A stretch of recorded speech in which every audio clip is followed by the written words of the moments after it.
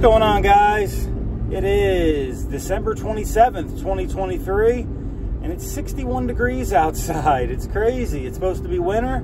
It's supposed to be cold as Christmas, as they say, but 61 is not very cold. I'm just in a long sleeve here, not even a thermal underneath this. So, man, oh man, I had a good holiday, man. I've been off since last Tuesday. You guys can tell by the lack of me posting videos. Had a nice long vacation break, and it was good. Good to get some rest. Good to do nothing, actually, but nice Christmas stuff. Me and the wife did a lot of shopping last week leading up to Christmas. And then from about Christmas Eve on, we just kind of relaxed up until yesterday. So it was really nice. But my first call I did this morning was a woman who believes she had no heat. And I said, okay. And I knew this furnace well because I put a heat exchanger in it back in March. Newer carrier, Bryant. I think it was like from 2019, 2018. Heat exchanger was fully under warranty. But see, this particular customer did not live in this space back in March. She didn't move in until the summer. And so I was concerned. I said, well, wow, I just put the heat exchanger in that in March. I wonder what happened. So I go there, and it's on a 14 lockout, which is a hard lockout for ignition failure.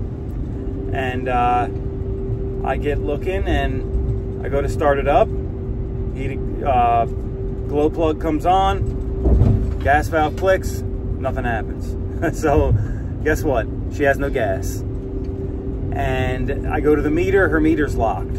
So, and I'm sure it was just a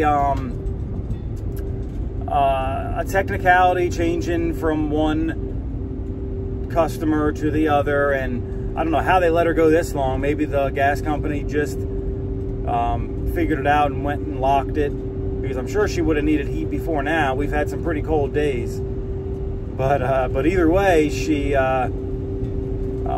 didn't have any heat because she had no gas. And it's crazy how much that happens.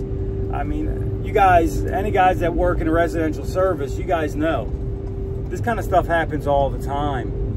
You know, didn't pay the gas bill, or never got the gas switched over to their name, accidentally turned the wall switch off. I mean, all kinds of stuff. Even as high as maybe a breaker tripped, and they didn't think to go check it. Because these are the things I kind of ask when I first show up. I say, did you check the breakers? Most of the time it's no. Did you make sure you got enough gas? For customers who are on LP that can check their own tanks. Some of them say yes, some of them say I'm not sure, or they'll say, yeah, I'm on auto fill up, so that shouldn't be a problem, which sometimes it is a problem, because sometimes you'll use all your gas before they come back out. But what's common sense to us, even some of the most educated customers, is not common sense to them. So we do have to treat them with that level of respect, you know, not because we look at this stuff every day. You know, that's the first thing I think when the thing's not running. First thing, does it have power? Yup, it's got power. Does it have gas? Those two things, yup, it's got power, got gas, move on to the next step. So, but a lot of people, you know, don't think that way. They just know they don't have any heat.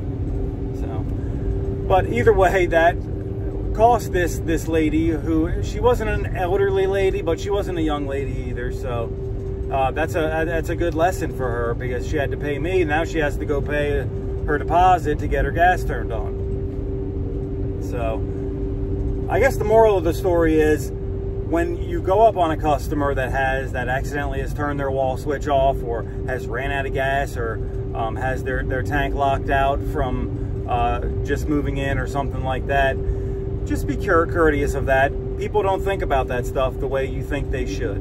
So, all right, guys, first up today, though, is a follow-up. I go back and put the parts on that Glycol Beer Chiller, and it's always a good idea to disengage your capacitors, especially the star capacitors, as you can see in the thumbnail, but take a look. All right, we are back here here on this beer chiller today. We have the parts right here. They look OEM also, so that's good.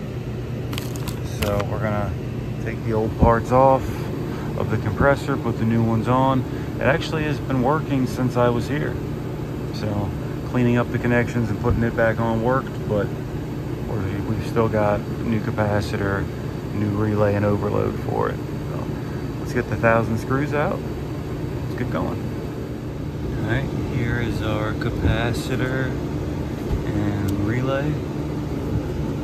So we want to do this carefully. We want to make sure all the wires go back in the right spots.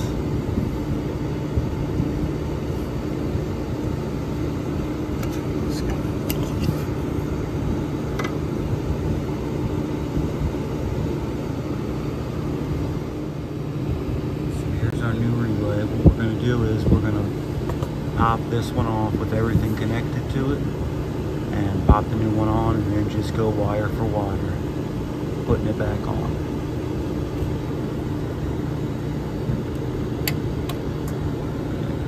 I've got it unplugged down there, but it's always good to just be safe. So we're also going to short out this capacitor. It is a star capacitor. See? That's why you want to short them out.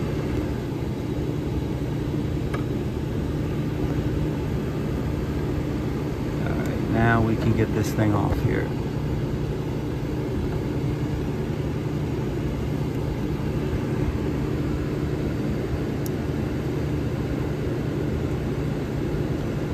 Alright. And we'll just pop our grounds off. Whoop. Our new one back on.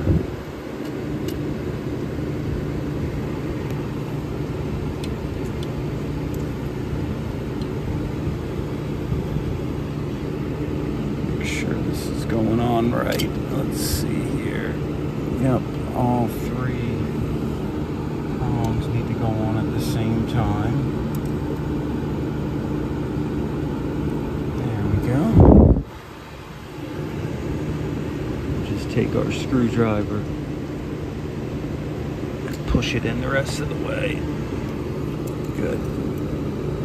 Still think that might be able to go back a little bit further. Just want to be very careful. This stuff is plastic and it's not meant to have a whole lot of trauma. Alright, now we can go wire for wire. Alright, pretty simple stuff as far as wiring goes. Just go ahead and plug this back in. And we'll get our cover to put on there. Once I find it, here it is. Alright, got her packed back in there nice and neat.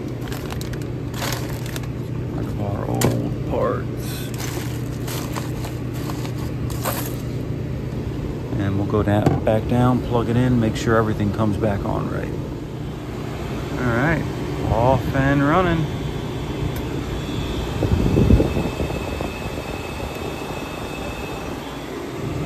I had to jump the gun putting this cover back on because I wanted to get an amp draw.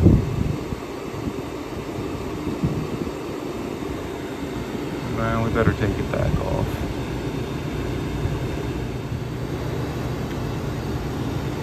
We are pulling a little less amps than we were when I first originally diagnosed this, but we're also under less load. If you look here at the data plate, 7 amps, and we're right almost there.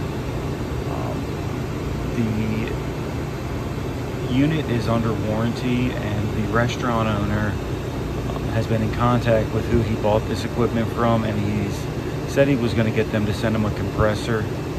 So if this compressor does end up going, we'll have one on standby, because it does seem like that amp draw is a little high for what the data plate rating is. So it's like right there. So he's got a new compressor coming. If this one fails, we'll have one. Yeah, guys, so always disengage your capacitors. Now, most of the time that's not going to do that on a run capacitor, but it could. But it happens, I'd say, 6 times out of 10 with a star capacitor. So make sure you always disengage your capacitors. But check this one out here, a quick one I did. I was PMing an oil furnace and it kept wobbling, and I was like, what is this wobble about? Check out this blower wheel.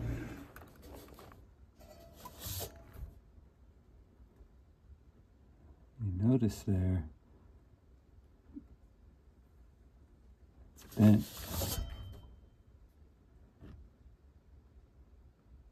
And it's causing a wobble in the unit.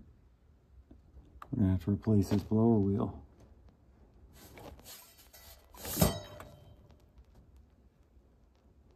It's causing the unit to shake. It's not a lot of shaking, but it is a little bit.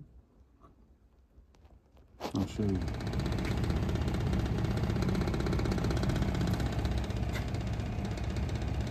You hear that?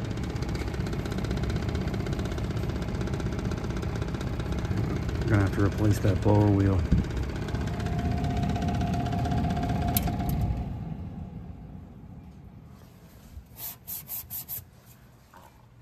Yeah, so we'll get that customer a new blower wheel and get him fixed right up, and he'll be good to go. So let's check this thing out here. Something that I don't see very much of here on the Eastern Shore of Maryland, but it might be more prominent in your area. Here's something we don't see very often. We have a Rheem 2-stage gas furnace here. But this system is dual fuel, hybrid, whatever you want to call it, with a Geo outdoor condensing unit. You know, I see a lot of Geo and I see a lot of dual fuel. I just usually never see a dual fuel Geo. It's crazy. But here we are. What's crazy is he has a regular heat pump for upstairs. It's got some age on it too, but this is actually a first for me. I have never seen a dual fuel Geo with gas furnace. I mean, I'm sure they're out there. I'm sure they exist. It's just the first time I've seen one. Let's dig into it. This is just a PM, so let's see how it runs. Yeah, I got myself in quite a pickle. So I went to pull the flame sensor to clean it and it broke right off. So it was probably getting ready to fail anyway. I don't know, have you guys ever tried to JB weld these things or anything? I mean, I'm not going to try all that. I was just curious if anybody tried before. This one, the Rheem dealer has one at their branch about an hour and a half from me. So they're going to transfer it to our local branch and it'll be in the morning, but that's just a bummer. Good thing this is a dual fuel system, so I can just lock out the gas furnace for the night and they'll just use the heat pump. I do carry a couple flame sensors on my truck. I was going to see if I could make one of these work in the meantime, but it's just not the right dimensions. I'd never get one of those to work unless I drilled a new hole or something like that. So that's how this one's supposed to be. This one right here is too short and this one right here is not bent at all. So yeah, it happens to the best of us, guys. So we'll get him a new one, get it put in, but chances are this thing was getting ready to break anyway. All I did was grab it and pull on it and it broke right off. Yep, it happens, guys, it happens. All right, so all I did was I put it back just in case I'm not the one that comes back, so there's no confusion on where it goes. And this unit is a 2-stage furnace, so it has 2 stages of backup heat, but it also has 2 stages of heat pump heat. So it's 4 stages altogether. So basically what I did was I kept the 2 compressor stages in place and we took away the 2 backup heat stages. until we get the new flame sensors. So the furnace will not activate at all, because it really doesn't need to, because the GO does not go into defrost. So it's not like we're gonna have a whoosh of cold air coming at any time, because it does not defrost. It just used this in the case of an emergency. So we'll be good to go. And most of its options weren't even really set up. It was only set up to go into emergency heat if there was more than a 4-degree difference, 4-degree heat droop from the set point and the actual temperature. It didn't even lock out the GO at a certain temperature point. So this system isn't being utilized to its full potential, but either way, I don't even think the furnace would have even ran between now and tomorrow morning, but just to be on the safe side, we got her disabled. Hey, you guys, check out these neat little, some of this stuff is novelty, but it works cool. But I got all this as Christmas presents from various different people. Kenny got me this. It's a rechargeable headlamp, works pretty good, very bright. It's got a couple different settings here. It's got this very bright light. That's the one I'll use most of the time. It's got really bright, dimmer, and then off. Then over here we have a little bit of a dimmer light, and then red, and then I thought one of them flashed. Something flashes at some point, but that's cool. I've used that 3 times today already. Got this little magnetic flashlight with a pen clip. Very bright. Works pretty good when it has brand new batteries in it. This is neat here. LED flashlight gloves. So it goes on thumb and index finger. There's 2 of them. You turn it on, so you can light up what you're putting your hands on. I haven't used them yet, but I did try them on, see how they work. Works pretty good. So looking forward to using that. Then we have this guy here, which I had one of these at one point. They had them at like a display at one of the supply houses. So, but what I didn't like about it was it the magnet on this side was not strong enough to hold the whole light up when it was completely telescoped out. So look at this. It goes all the way out like that, and it's got a little flashlight on the end, magnetized on this end and the other one. So you got a light going on there. And then if you wanted to set it up like this, look at what you're working on. Bam. So my last one, the magnet wasn't strong enough and it would fall off like this every time I would have it fully extended. This one does not do that. So very nice. And then what else we got here? Oh, and this little pocket knife. So nice little haul. Nice little haul for Christmas. Drop down in the comments what you guys got. Yeah, guys, I know today's video was kind of all over the place, but I was out for a week. Figured I'd film a few things today, let you guys know how my day went and so forth. So, all right, guys, that's going to be it for this one, though. So don't forget to like the video and subscribe. And hopefully tomorrow we get some good service content for you guys. I really don't even know what I'm getting into yet, but we'll see. So, all right, guys, I'll catch you on the next one.